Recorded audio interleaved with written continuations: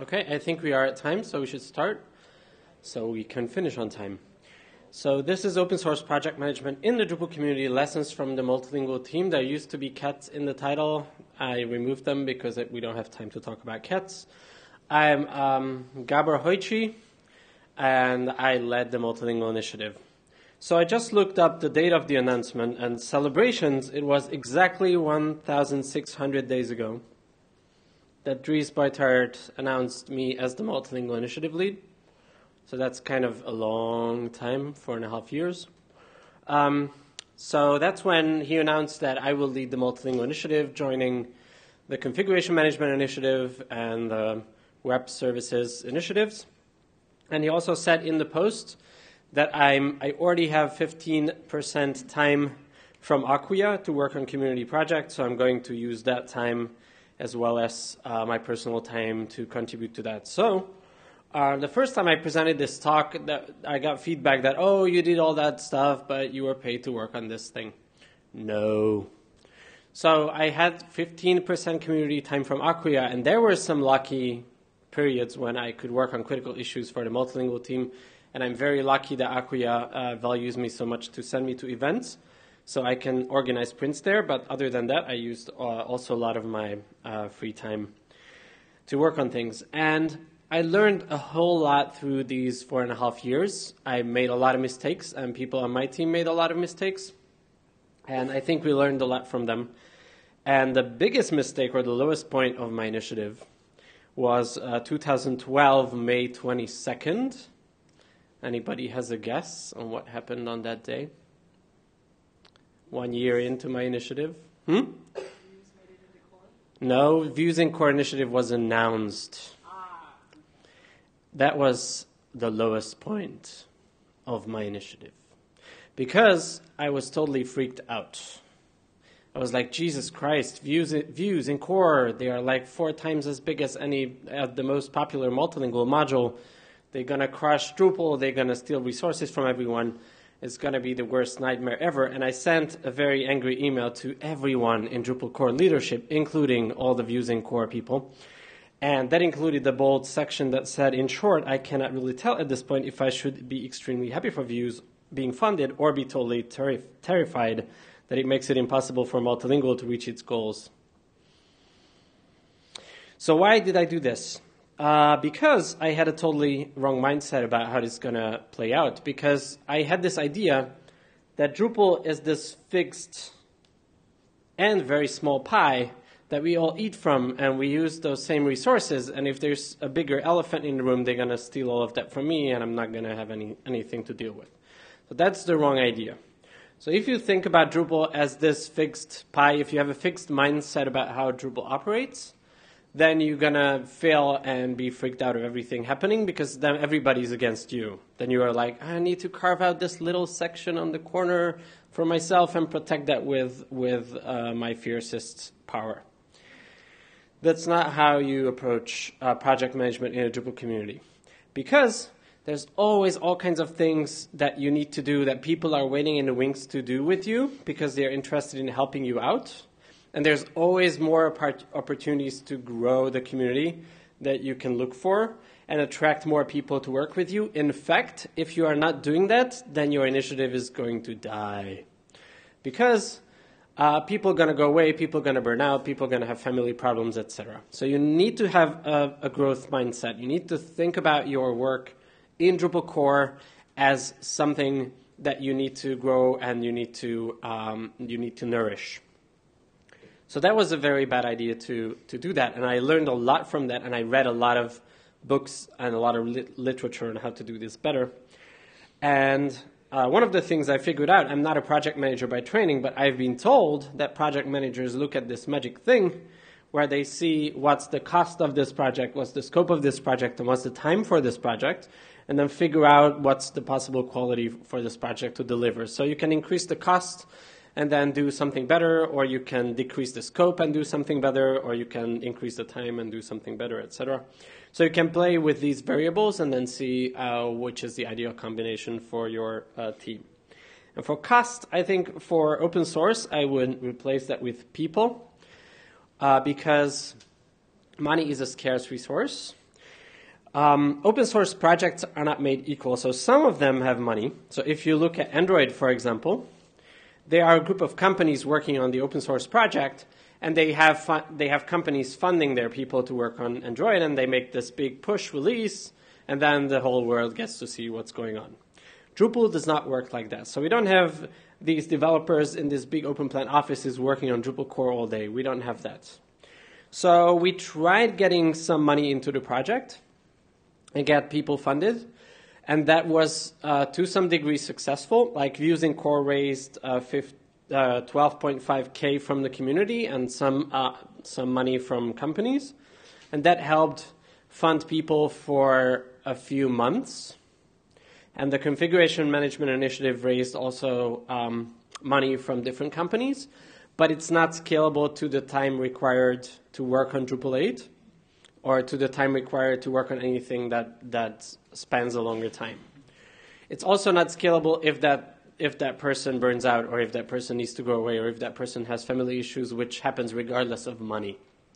So you always need to care for people who would not be paid for or try to attract those people who you cannot pay. So you need to figure out what makes people happy to work with you, what kind of value you can provide people so they work with you. And if you can provide value to people to work with you, and it's interesting for them, they are going to work with you. So I have this talk about Drupal initiatives, but I think a lot of the principles I'm talking about will be applicable inside your business or inside your church group or whatever you have locally, a local community, if you do fishing, whatever. It doesn't matter. I think it's going to be applicable to that as well. There's been a lot of research in that, and one of the interesting books I read was Drive from Dan Pink. And he sets up a three-pronged system for this, and he says people need autonomy, mastery, and purpose to be motivated to work on something if they don't get money. Or even if they get money, they would be more motivated to work on something if they have these three things in their work. So let's start with purpose. So purpose means that you work on something and it makes a bigger contribution than you contribute to something bigger than yourself.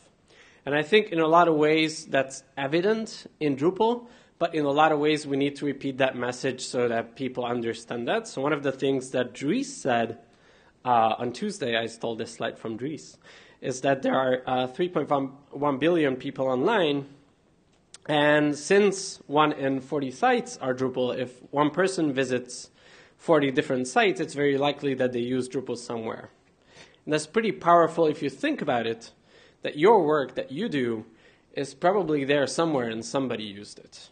As for me, before I joined Acquia, I worked in Google Summer of Code, and I worked on localization tools for Drupal. And before that, I did my master's thesis at the university and worked on localization tools for Drupal 6. And when I defended my thesis, I got booed out of the room because I used PHP and MySQL.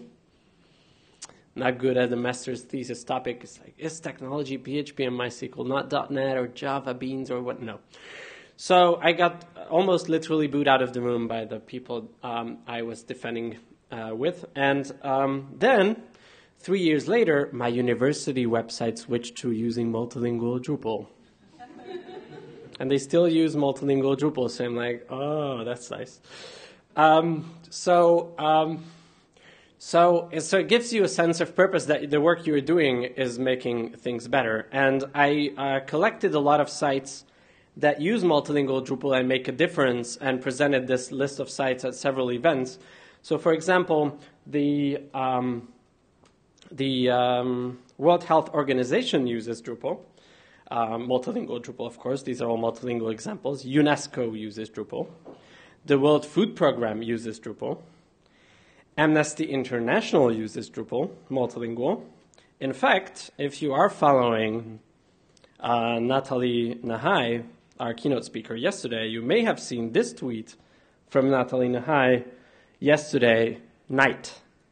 She tweeted, just supported this campaign by Amnesty International to help Syrian refugees. If you'd like to help too, you can do so here. So we helped Natalie support Syrian refugees to make their life better. That's kind of nice, I think. It's kind of nice. If you think about science, there's the CERN is using multilingual Drupal to present their findings.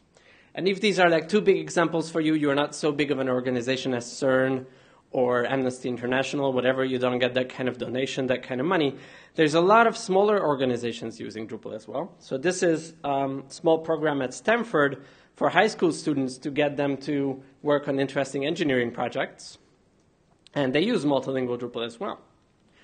So I think the work that we do in the multilingual initiative, as much as it makes it better for the Amnesty Internationals and the CERNs, it makes it so much better for the small sites because it's all built in. It's much easier to click together. You don't need to understand all those modules. You can do it very fast. That I think it enables Drupal to reach even more people. So I think the purpose of the multilingual initiative is to make Drupal more accessible to people around the globe and bring Drupal to more people around the globe. And I think if people understand this goal, then it helps them feel they have a huge impact whatever they do in a multilingual initiative. I think whatever we do with images or videos or layouts, if people don't understand the text on the page, they can't use the tool, then it doesn't matter for them. So I think our work brings all of the rest of the features to the world because we make them appear in their own language that they understand. And then, of course, people have their own motivations as well. They have their own projects, they have their own clients, they have their own pains in Drupal 7 they want to resolve. Those also drive them to get in. But I think this bigger purpose helps a lot as well. So that's purpose. Let's talk about autonomy. Autonomy is controversial in Drupal because you go start work on something and then nobody cares about it. Nobody. Then you post it and then it sits there for years and then you forget about it and then you don't even look at Drupal anymore and go elsewhere. So some people think that if we have a roadmap, a very detailed roadmap and a master plan, and then we tell people what to do, then it will be great because they will be able to know what's going to be accepted, and then they will be able to work on those things, and it gets accepted, and everybody's happy. That's not really how it works because that's how it works in your day job. You have a boss, they tell you what to do, you do that, you get money, and then you go home. If you have a free time job, you kind of want to do your own thing. You want to experiment with things. You want to learn new things. People don't really like being told exactly what to do. People don't bother if you have a framework a bigger framework of things, but for specifically telling them what to do is not so good. And I have a great example from a totally different field for you for that. So this is David Marquet. He graduated in 1981, top of his class from the U.S. Naval Academy, an institute renowned for developing leaders to serve the U.S. nation, and therefore he joined the submarine force. And along his journey, one thing bothered him is this leader-follower model in the Navy, that leaders have commands, and then followers need to follow the commands, and that's it. And that he didn't like that. So he tried changing that, introducing a model of that's different so that he can have thinking people on the ship. And he tried that as an engineering officer on the USS Will Rogers, and then he totally failed. It didn't work. So he fell back at the leader-follower model. That was good. Everybody knew that. He gave out commands. They were executed. That's fine. And then he was selected to captain the USS Olympia, a nuclear-powered attack submarine. And then he was learning for a year to learn all the features of the ship so he knows what to do on the ship. And then 2 weeks before he started serving on the USS Olympia, he was diverted to a totally different ship, the USS Santa Fe, because the captain quit. And he had no idea about the features of the USS Santa Fe. It was a different build. He had no idea. So he had 2 weeks to prepare. So he went there. And then he needed to lead the ship. Now, less than a month after he was there on the ship, there was a drill to simulate a fault with the reactor on the ship. And then he was supposed to provide the commands of what to do. So he was shouting commands that he believed to be right. And then the second officer repeated those commands, but nothing happened on the ship. And he was like, what the hell is going on? We're going to blow up. And nothing happened because the commands he shouted did not apply to this ship. They didn't make sense. He was trained for a different ship, and he didn't know this one. So that's kind of a bad situation to be in if you are on a nuclear submarine. And that can cause problems. So he decided to try something else. So the leader-follower model works like this. The captain says, submerge the ship. The subordinate says, submerge the ship IA, and then it's done. So he tried to push control down and say, okay, what do you think we should do? Ask an open-ended question. And then the subordinate says, I think we should submerge the ship. So then he tries to teach this intention-based system to the subordinate. So he asks, tell me you intend to do that. And then they say, Captain, I intend to submerge the ship. And then all he needs to say is very well. So the problem with that sounds nice, so he can push control down. The problem with that is he cannot really know if the subordinate understands if it's the right thing to do, if he's competent to decide if it's the right thing to do. So he decided to move this forward and build an assurance of competence into the system. So now the subordinate comes in and says, Captain, I intend to submerge the ship. And then the captain says, what do you think I'm concerned about? See, he has no idea of the ship, so he cannot ask questions because he has no idea what he should be concerned about, right? What may be a problem with submerging the ship? And then the subordinate says, you're probably concerned about whether it's safe to do so. And he's like, okay, then convince me it's safe. And then the subordinate says, okay, I intend to submerge the ship. All crew are below decks. All hatches are shut. The ship is rigged for dive, and we've checked the bottom depth. Then he can say, very well. And then it can happen. So the previous one pushed down control, which makes him be able to go eat dinner or do something else. He does not need to be the one to make the decision. This one ensures that the person understands that it's possible to do. And then the final thing that's important to ensure is that it matches the mission that you are on, right? So it fits into the mission. It's not doing something else. So he has one final suggestion for us. So when the subordinate says, Captain, I intend to submerge the ship, all crew are below decks, the hatches are shut, the ship is rigged for dive, and we've checked the bottom depth, he asks, is it the right thing to do? Does it match our mission? And then the subordinate says, yes, sir, our mission requires that we submerge now in order to something. So this ensures that they tell you what they want to do. They understand that the requirements are met for what's to be done, and they understand it matches the mission. Okay?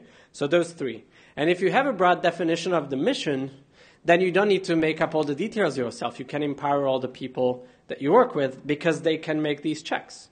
And in fact, this is what we do now in the Drupal core issue queue. We have the beta evaluation forms, which have a criteria. You need to answer these questions. Is it the right thing to do now? Does it match the mission that we are in now? This is the kind of change we are in now. So this is the pattern that you can apply to all kinds of other things as well to push down control and ensure that it still matches the big plan. And the result is basically that when inspection came in next year, they gave this submarine the highest grade ever seen in the US military because it was not a captain directing 134 puppets on the ship, but it was 135 thinking, acting, taking initiative people who wanted to do the right thing. So it was a totally different setup because now you have a set of rules that people can work with, and now you give them enough autonomy to work within those rules, then they can use that autonomy and do fun things. So I think you need to agree on those goals and then leave room for autonomy. And then, of course, there's a lot of checks and balances in Drupal that you need to match. So for those things, we now documented the stakeholders, the main stakeholders in Drupal core. So who to talk to if you have this kind of change or that kind of change, what's the responsibility of maintainers, etc. So you can go there and talk to them. We have a system of cross-tagging issues. So you get feedback from the views team or the configuration team. These tags are pretty obscure, so you probably need someone to know those tags or look at the common tags page on Drupal.org that has some of them. What we did in the multilingual initiative as well is we used the sprint tag to keep track of current focus, which means that we can regularly review those issues and help people who pick whatever they wanted and help them evaluate if it fits the mission or if they're doing the right thing, but still keep them working on those things and just empower them to work on the things that they wanted to work on because it's their own initiative. They wanted to do those things. And for that, we've been holding public meetings to discuss these issues and we chose a very accessible text format, IRC, maybe not very accessible in terms of technology, but very accessible in terms of text format, because for a multilingual team, people would not be able to be on the phone or on video because they need time to understand language. They often don't speak English that well, and they need time to write language. They often don't write English as well either. And the meeting is also good to attract new people. So we often have new people come in. They see what we are doing. They see the activity going on. They are open meetings, so they see what's going on and what kind of things we are working on. And it's also good to reintegrate old people, people who've been there before but needed to go away. So they come in and they see that things are still going on, that we took care of their things while they were away, and they are welcome as well. So I think that it's important that you have a format that's accessible. And it's also important to have regularity to these meetings, because then people have a fixed time. And as we heard in the keynote yesterday, they have a sense of belonging and a sense of stability. It's the same time, same place that they can go there and meet the people that they work with. And then there's always people working on things that do not fit the mission. So you need to recognize if an issue is going off scope or towards a cliff, and it's one of the first signs of burnout. If somebody goes off and works on something for months and without trying to consult people, so you need to recognize that and act on it as soon as possible. Keeping things on a sprint helps with that because you see what's going on, you see the updates to them, because you can look at the issues on the sprint as a filtered list. And then go and ask the people, do you ask some of the other stakeholders if this direction is good or if it fits their mission of what they are working on in their initiative, etc. So that really helps get them people back from bad situations. It also helps that they feel like you care for all those things that they are working on, even if they didn't ask you specifically to look at it.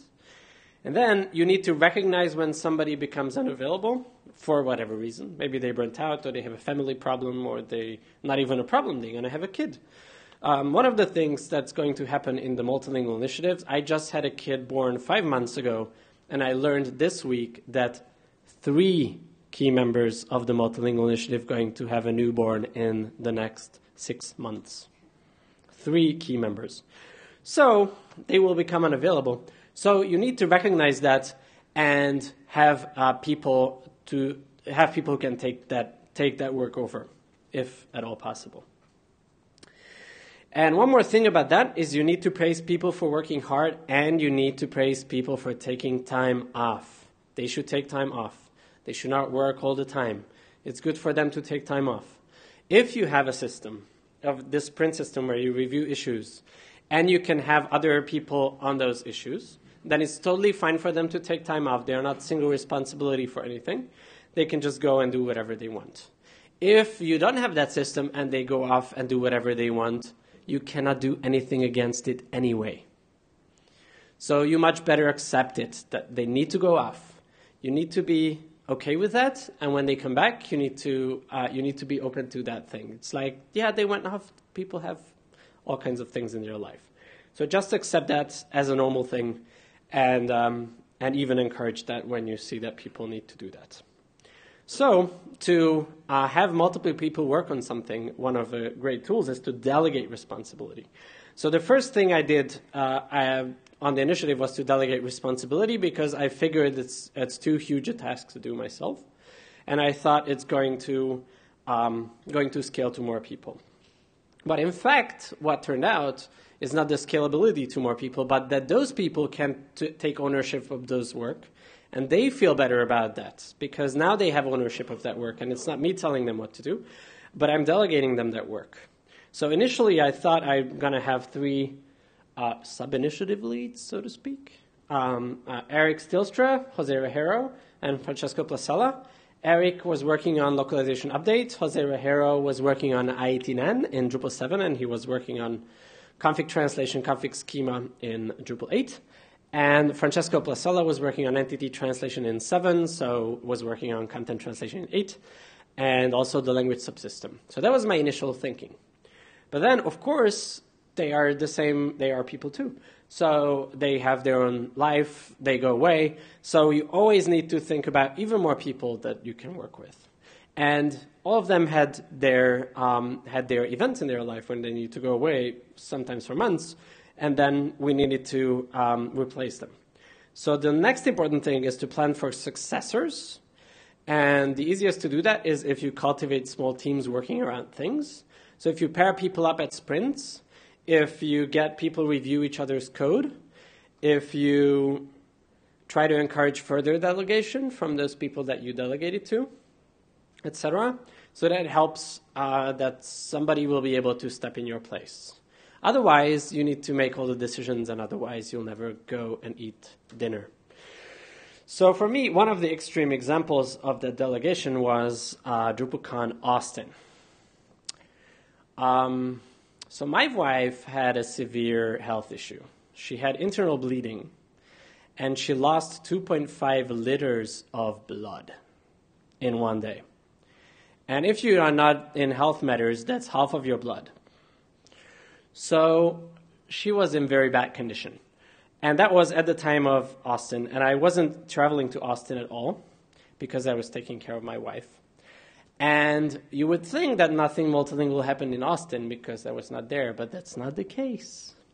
Because we share a lot of responsibility presenting about things. We share a lot of responsibility leading sprints. We share a lot of responsibility leading the meetings online.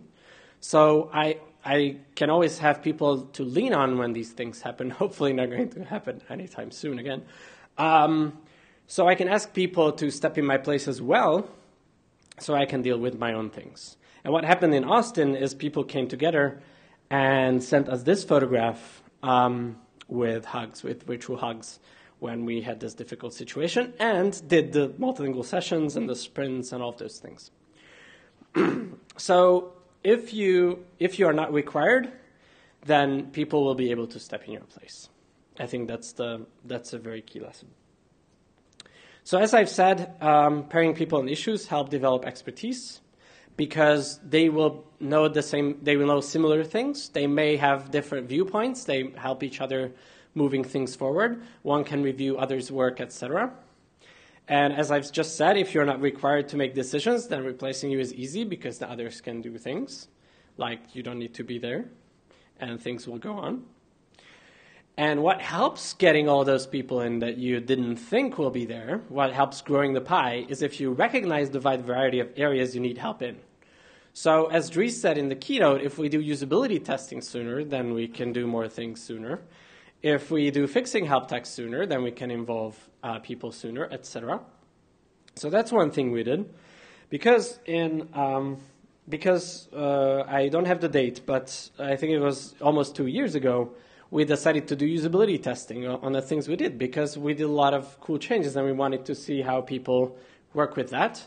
So we got a lot of help from Boyan Summers, Dharmesh Mistry from Acquia, and Lisa Rex. And those people, like Dharmesh and Lisa, did not participate in the initiative before or after. We asked them help with the usability testing, and they helped them. They put in a lot of effort into helping us write the usability testing scripts, suggested us techniques for testing, etc. And then we got people like Istvan Palóc or Jobot Bobica in Serbia, I believe, who tested with the script people at their Drupal camps, and they never contributed to the initiative before or after either. So you can involve people who otherwise would not come much earlier and get very good feedback. And after this, we've had like 4 pages of feedback from usability testing, and then we know where to put how we change the default language or what to change in the UI where you set up default languages. So if you do that early, you can involve people early and get valuable feedback and grow your team. Then another thing we did is we really take it seriously to provide added value with radical transparency. So one of the things is we do a lot of presentations, like this one. And we really like sharing them between each other, and even more so, we like sharing them widely. So one of the things we did is Amy and myself in Amsterdam did a workshop, Drupal 8 multilingual workshop, and we planned out a demo site with sample content and menus and views and stuff. And we decided to make this wholly open. So you have this distribution on Drupal.org, multilingual demo, and not just the distribution, we made the slides available for presentations, and Amy created a handout document. It's like 30-something pages. It's a lot of text that is available for anyone to either walk through this workshop at home or present this at your company to teach people at your company about Drupal 8 multilingual, or present this at an event. And again, we got a lot of new contributors thanks to this, because this was presented in Germany, was presented in India, was presented in Spain. It was translated to Spanish by people who never contributed otherwise to the initiative. They translated the handout, the full handout, to Spanish, and the person translated it to for the Indian event as well. So again, we got people contributing and providing value for the initiative who we never thought they would. We didn't even know them. What helped in building the physical team is meeting and working in person. That always helps. So although this is a virtual team, we meet every week, we still get a lot of value from meeting and working in person. And one of the things we did was at DrupalCon Denver, was quite a small conference. What we decided is to do pre and post sprints before and after DrupalCon. So we made some news about it, and then the multilingual team got together, got sponsors, so we had a pre and post sprint. And then we heard the Views team did a pre-sprint as well, but we didn't hear about that before. And then later events, we got together. So the next big event was Drupal Dev Days Barcelona, and we decided to get together and do a pre-sprint before Drupal Dev Days Barcelona as well. So from a 3-day event, it grew to a 7-day event. And now we did the sprint for 4 days, and then there was the event. So if the DrupalCon grew too long, it's our fault. So Drupal Dev Days organizers and proposing organizers complained that it now costs too much because we grew it from 3 days to 7 days. I'm sorry, but it provides really good opportunity for people to get together, because when you have this opportunity to, this is from Drupal Dev Days Szeged from last year, you have this opportunity to sit together with high-profile contributors like Alex Spot and Jesse Beach down here. Then for 4 days, you can sit down with them and work with them. You can learn what debugger they use, what kind of solutions how they search the issue queue, who they talk to when you ask them a question, all those things. And you can learn all the things from top minds in the community.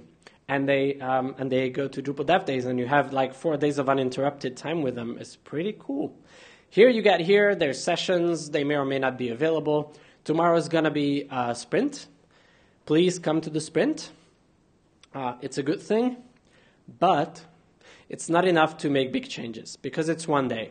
So if you did not have time before the con or after the con to work on something, if you sit down at the sprint, you sit down there, your dev environment is outdated, you update PHP, now you update Apache, now you update Vagrant, now you update whatever. So you need to update the whole stack, and then you need to figure out now your Drupal checkout, now Wi-Fi is down, I cannot check out the Drupal version anymore, and now I need to figure out what to work on, and that issue was already taken, but they did not tag it, and all of those things, and by the time in the afternoon, you may not get to work on an issue. If you go to the mentor sprint, that's not what's going to happen to you. Go there, they're going to help you have a much better experience, but it can happen to you. So if you are at a multi-day sprint, you can have all those problems in the morning of the first day, and for the rest of the event, you can dive down and do all the crazy stuff. So I suggest you go to multi-day sprints. There's now extended sprints around DrupalCon. It's now paid for by sponsors at DrupalCon. It's a lot of fun, so now it's all built into it, and the same for Drupal Dev Days. So that was autonomy. Now let's do mastery. So mastery is the kind of thing when you're learning an instrument on the weekends and you want to get better at it. And one of the people who wanted to get better at it was Kathy Thace. So she was playing an instrument, again, DrupalCon Denver, and always improving and playing great songs. And this was her second DrupalCon. First one was Chicago. And Chicago is her hometown, so she went back home every day. But in Denver, she decided to go and contribute. And she went to the sprint, and Drush didn't work. So she gathered a group of people to fix Drush. And he set up a table, let's fix Drush together. And she helped resolve Drush problems for everyone except herself. And then she needed to patch Drush to display error message differently so it's easier to figure out. So she patched it, and then she asked people at the sprint if she can present the patch and present how it's done. And then they allowed her to do that. So she basically became an immediate success in mentoring in the Drupal community, in half a day. And then we were very lucky in the multilingual initiative. As I've said, we've had the extended sprint, and we did not have a venue for the extended sprint after the conference. So we were sitting in the lobby of the hotel, working there, and then she just came there, and she's like, "Oh, you're working on stuff?" And we're like, "Yes." And then she joined the multilingual team, and the rest is basically history at this point. I think she instilled a lot of mentoring goodwill in the multilingual team. So tomorrow, if you come to the multilingual table, it will be very, very boring because there's going to be maybe 2 people there, because all the multilingual people will be yellow shirts in the mentoring room because they are infected. So what Kathy said is, I remember Sunday sitting with you all thinking this is just freaking amazing. So if you learn about these, if you want to learn more about these things, David Almarque has Turned the Ship Around published, and Danielle Pink has Drive, the book called Drive published. And I'm not done yet because there's still scope and time. So this was all the people management, but they need to still hopefully deliver things that are within the scope and within the time that you need. And for that, I got a lot of inspiration from Shannon Vitesse, who at DrupalCon London 2011 summer approached Angie Byron. She had some great ideas on how to improve communication in the community and how to get better at this. And she said that her employer will be able to donate a little time. Now she spent a lot more time on this than she originally expected, I think. And she really inspired me in being a better communicator about the initiative. So again, the scope question can be resolved in part by agreeing on bigger goals and then leave room for autonomy, because then you can check if that's still in the boundaries of the bigger goals. Things that we did to help us check that is we kept issues strictly on Drupal.org, so it's easier for us to communicate what's going on, what's happening, what are the issues that we are working on. And then we've been working on grooming this backlog so that we know what's in the issue queue. We know that there's these meta issues that break down to those 10 issues, and then they are those 30 novice issues that we can give to people when they come in. Because there's always people coming in with all kinds of crazy things, like I'm a UX, I have experience UX testing, or I'm a UI developer, or I can write documentation for you. And if you know your backlog, then if it's not a high priority, you can still give it to them and work on them and get them work on it. And that would still be within your bounds. And you get new contributors again. So one thing we built to help solve this communication barrier and help show people what we are working on and help us do timely reviews of things so we can do things hopefully faster is Rocket Ship, which is a different display method for Drupal.org issues. There's a Rocket Ship project on Drupal.org. So this gathers issues from Drupal.org and presents them in a much more visual way. And we have this board for issues with the sprint tag that shows us what we are working on right now, what's to be committed, what's to be reviewed, what's to do, and the priority of them is colored, etc. So that we can focus on things and we can do them in a more timely manner. And all this data collection actually allowed us to have a lot more insight on who's working on the initiative. And we are crediting everyone who posted comments on any issue on the initiative. So this includes people who reviewed user interfaces, wrote docs, provided testing feedback, UI testing, whatever, had an idea. And this is not really the complete picture. The complete picture would be this one. So it's over 1,300 people who worked on the initiative. And then there's the problem of trying to focus people on the things that are actually at the time of the release cycle important to do. Because, of course, people want to work on their own things, but you'd like to direct them and help them work on the right things. So for that, I read, this is the best book. If the only thing you take away from this talk is you should read the book of these two nice people, is Chip and Dan Heath, and the title is Switch, How to Make Change When Change is Hard. I'm pimping this book wherever I go. It's an amazing book. Switch, How to Make Change When Change is Hard. And they have examples for how to save species, how to get people with how to help kids with cancer take their medication, all kinds of great examples. Now I'm going to provide you with a pretty banal example, not very nice, but it's very good to illustrate the point I wanted to make. So they have an example of car wash loyalty. So let's say you run a car wash company and you want people to come back. You have a loyalty card and you're collecting loyalty stamps on the card. So a car wash company did an experiment and did A/B testing of 2 loyalty cards. And they had a loyalty card that had 8 slots on them and another one that had 10 on them, but 2 were already stamped in. So the ones that had 8 stamps, only 19% of people came back and got a free car wash at the end when they were complete. So only 19%, only 1/5. And for those who had 10 but 2 were already completed, 34% earned a free car wash, and they earned it sooner than the other ones. So that's what you've heard yesterday in the keynote. Natalie called it the consistency principle.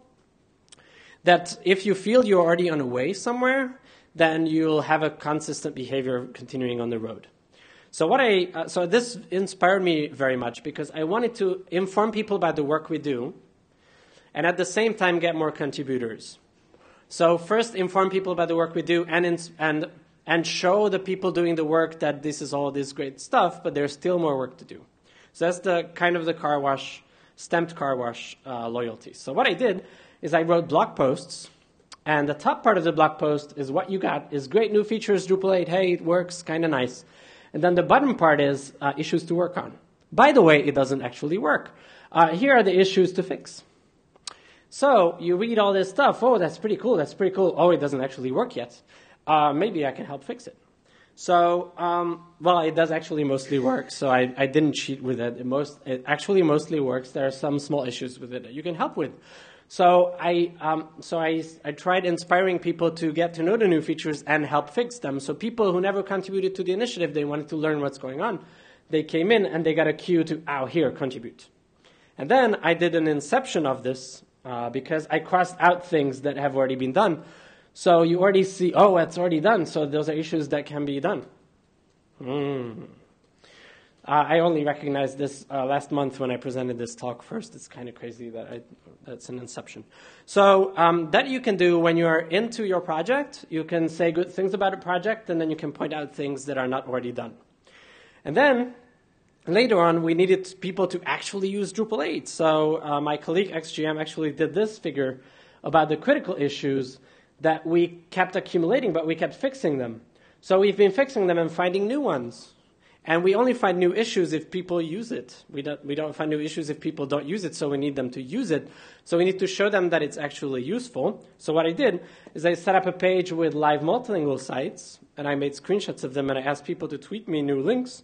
So I'm adding new ones all the time. So these are like actual live multilingual Drupal 8 sites. So this both shows that we are getting there. It's a reinforcement for people on the initiative that they're reaching their purpose, they make things happen. And it also helps people actually use it and get us bugs, because we are interested in the bugs so we can fix them. So I'm actually showing these positive examples so we get the bugs. And I made the front page of, this is Drupal8multilingual.org, a video for the front page. It's a 2.5-minute video that summarizes the initiative so people understand what's going on and then they can dive in. So it's a very short time commitment for you to understand what's going on, and then you can dive in, and you see the sites under there, and then the team under there with photographs of actual humans that are working on the initiative and smiling while doing it. When you do these things, basically depends on the cycle of the release. So this is a rough graph of an idea of how we did the cycle. So we had feature development, API completion, and release, and the further you get down, the more you need people to use your stuff, and the more you need to communicate all the things that are ready and all the things that you know are broken, and you need to get people to work on them. So again, if you want to get a lot more inspiring ideas, you should definitely buy this book, Chip Heath and then Heath Switch. I am in the middle of rereading it right now, and I'm blown away again. So it's an amazing book. I think it's like the open source community management Bible, because it sets out the notion that you want to get changes done, but you are not the boss. You don't have any control over people, and you want to do good things, and how you do that. So, in summary, my initial problem was that I thought that there's a fixed pie in Drupal, and if somebody else is working on something, they will chip away at my pie, and I will not be able to complete my mission. And in fact, I sent the Views team an apology 5 or 6 months later and thanked them that it turned out to be totally opposite of what I thought. They helped us resolve things. They were in our issue queue resolving integration problems. And I was in their issue queue resolving integration problems as well. So we both helped each other make our result better. And through the learning process that I had in this release, it made me better in learning what makes it possible to inspire people and work on things that make them a better people and work on good things to get Drupal to more people on the globe. So if you are interested in being part of this amazing thing, then tomorrow we'll have a sprint. If you never sprinted before, there's mentors available and they will help you out. If you have sprinted before, then we'll try to set out an area for multilingual, and you'll be able to join us there. That's it for my talk. Any questions or comments, ideas, concerns? Cool. Okay.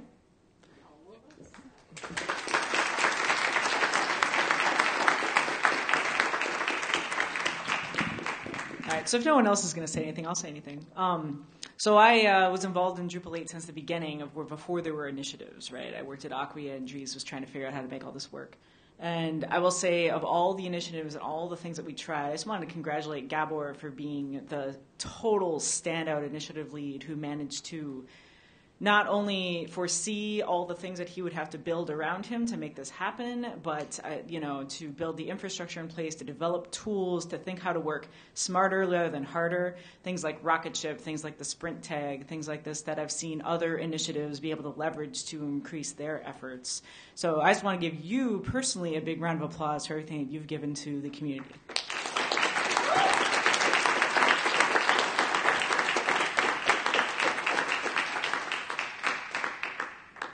Thank you. That's it.